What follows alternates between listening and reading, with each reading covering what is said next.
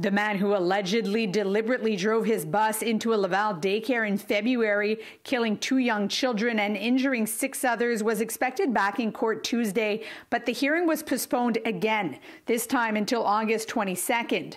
At his last hearing in April, the prosecution and defense requested more time to study the psychiatric report that had been completed by the Institute Philippe Pinel. It had been evaluating Pierre Ny St-Amand's mental state at the time of his alleged crimes and his fitness to stand trial. The judge delayed the hearing and sealed the 22-page report. It remains sealed, and more time is still needed to consult the report and assess the evidence, including the bus involved in the crash. So basically, we don't have all the evidence right now. There's still expertise to be made, for example, regarding the bus, basically. So that's why the Crown asked for a postponement today, and we asked for end of August to make sure we got a follow-up before the fall.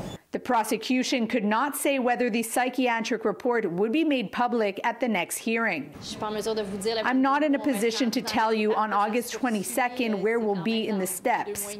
It's ongoing. It's still 2 months away, so it's possible that it will advance and we can go further in the file, but I can't promise anything.